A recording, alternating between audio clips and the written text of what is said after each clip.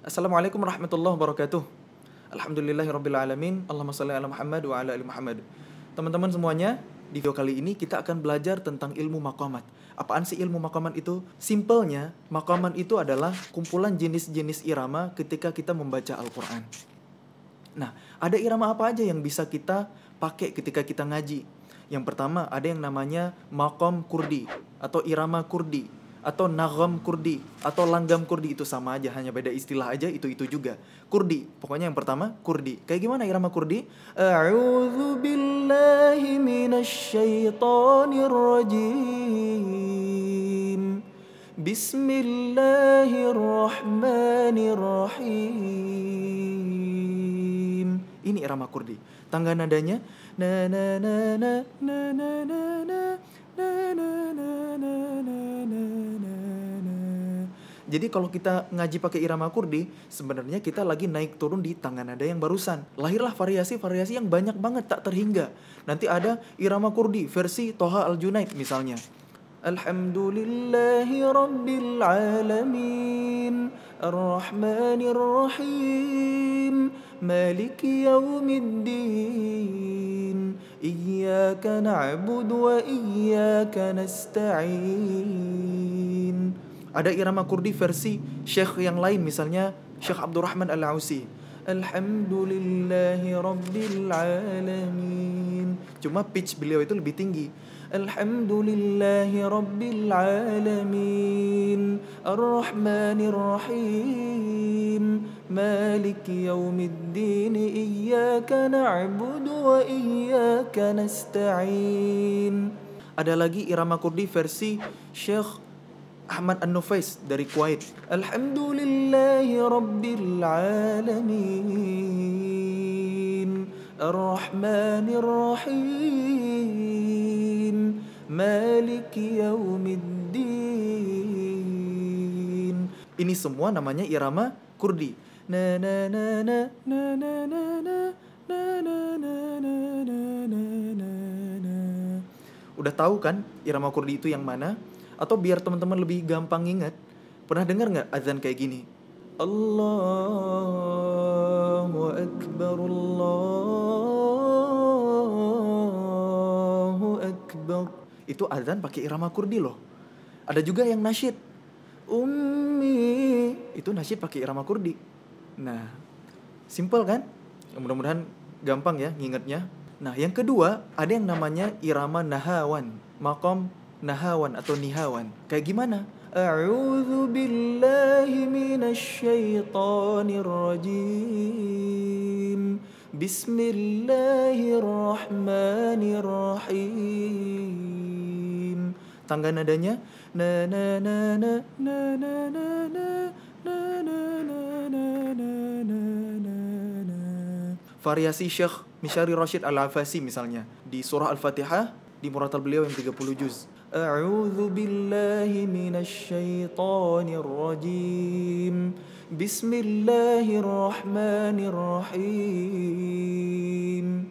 Alhamdulillahi Rabbil Alamin, Ar-Rahmanir Rahim, Maliki Yawmiddin, Iyyaka na'budu wa iyyaka nasta'in.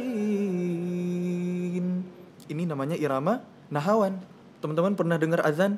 Allahu Akbar, Allahu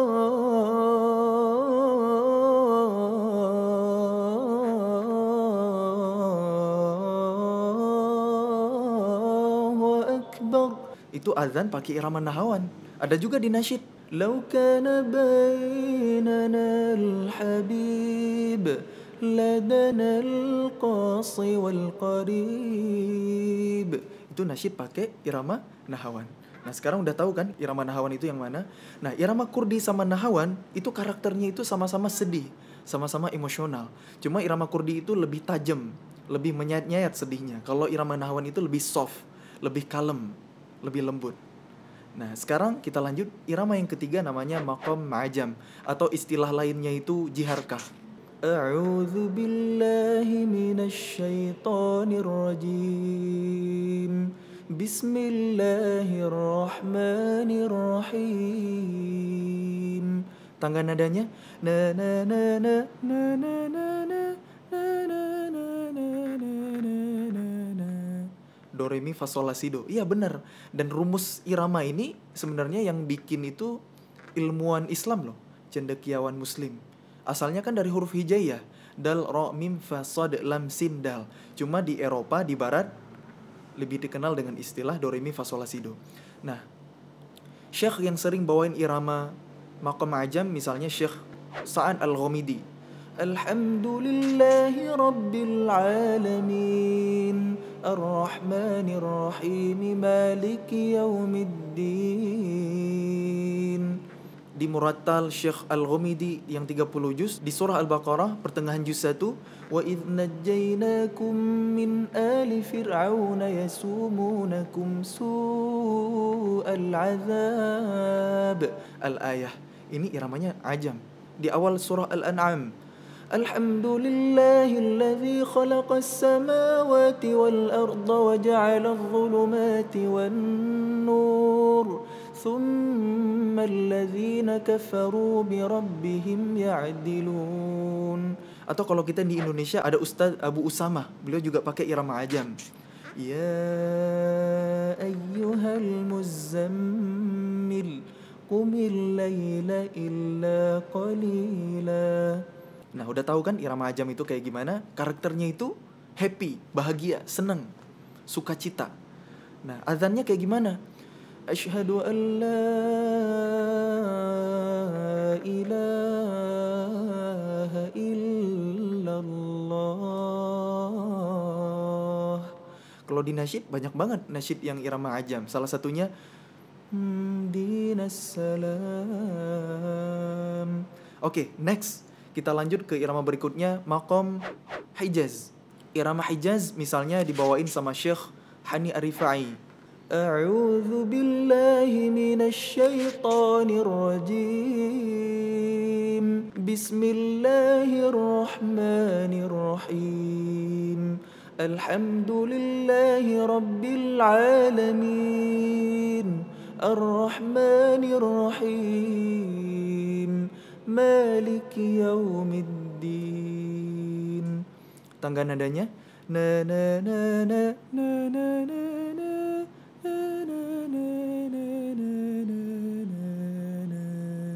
Jadi karakter dari irama Hijaz ini sedih juga, tapi ada nuansa mistis, menyeramkan gitu, nyeremin gitu ya. Kalau versi azan, ini irama Hijaz ini terkenal banget. Allahu Akbar, Allahu Akbar. Itu azan Hijaz. Nah oke, next. Yang kelima, ada yang namanya irama Bayati. A'udzu billahi minasy syaithanir rajim. Bismillahirrahmanirrahim. Irama Bayati ini dibawain sama Syekh Muhammad Ayyub. Imam Masjidil Haram juga sering banget bawain irama Bayati ini. Misalnya Syekh Bandar Balila, Syekh Mahir Al-Muwakkili. Alhamdulillahi rabbil alamin. Ar-Rahmanir Rahim. Maliki yaumiddin. Iyyaka na'budu wa iyyaka nasta'in. Nah, ini irama Bayati. Kalau di azan, Allahu Akbar, Allahu Akbar, Allahu Akbar, Allahu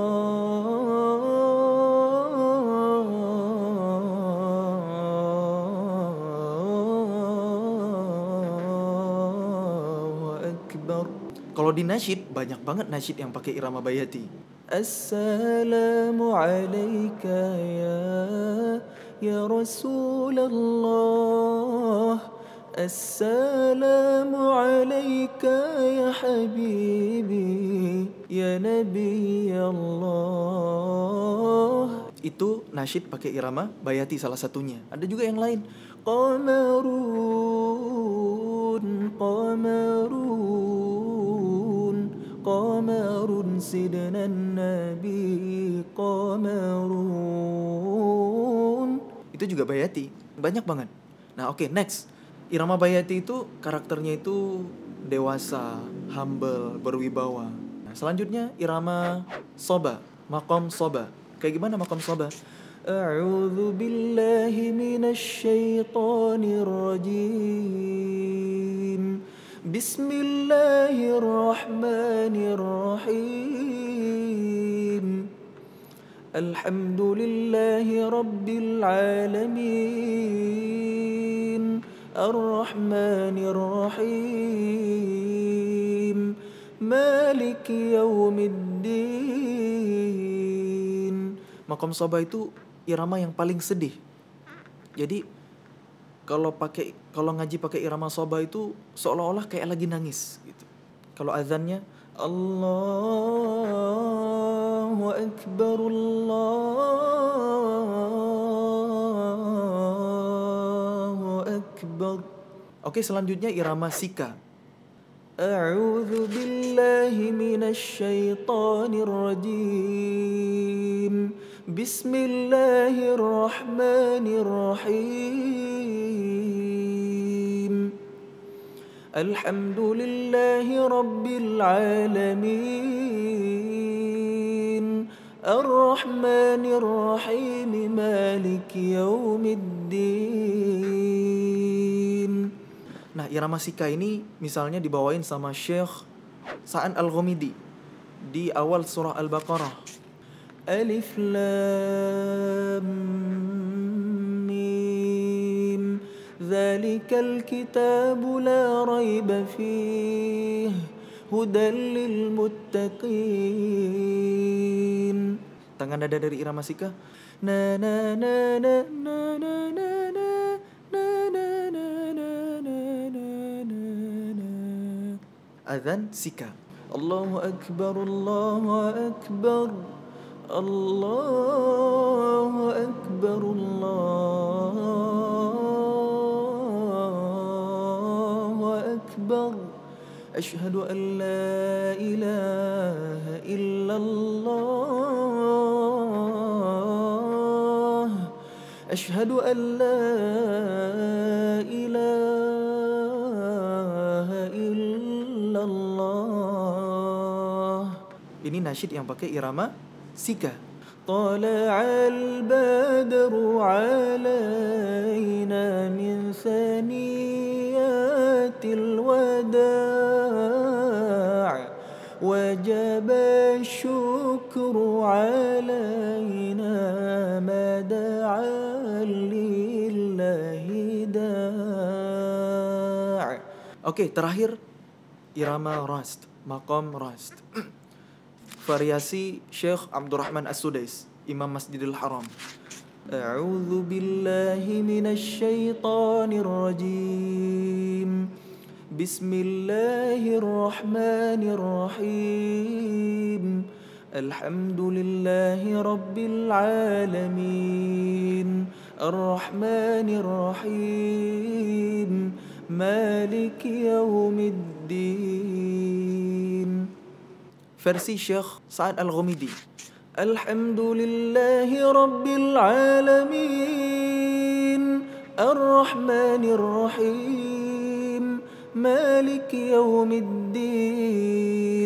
Iyyaka na'budu wa iyyaka nasta'in.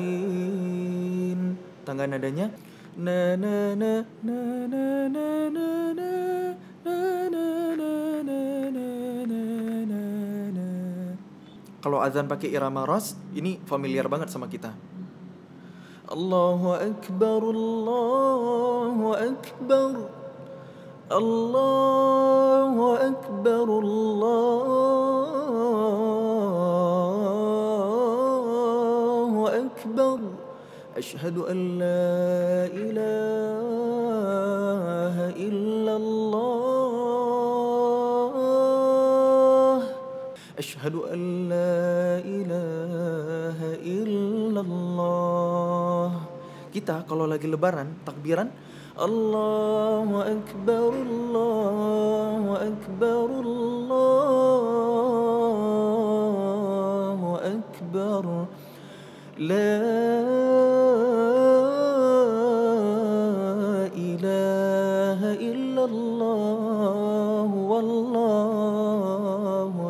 Akbar, Allahu Akbar, walillahil hamd. Nah, ini irama maqam rast. Jadi ada 8 irama yang paling populer, yang paling terkenal. Jadi qori-qori seluruh dunia, imam-imam di Timur Tengah itu mesti pakai irama-irama yang ada ini. Satu orang syekh, satu orang imam, satu qori bisa gonta-ganti irama dengan versi mereka masing-masing, dengan variasi mereka masing-masing. Dan setiap irama punya variasi yang unlimited, tak terhingga. Jadi teman-teman, kalau kita mau belajar ngaji enak, kalau kita mau nguasain ilmu maqamat, penting buat kita untuk ngenalin dulu iramanya. Kita bisa ngebedain. Jadi setiap kali kita dengerin Quran dimanapun, syekh siapapun, imam manapun, kita tahu nih, oh ini irama kurdi ya. Jadi kita serap, kita tiruin, kita ikutin sebagai irama kurdi. Itulah belajar kita. Dan belajar irama ini sebenarnya mengumpulkan variasi-variasi. Itu yang kita rangkai ketika kita ngaji.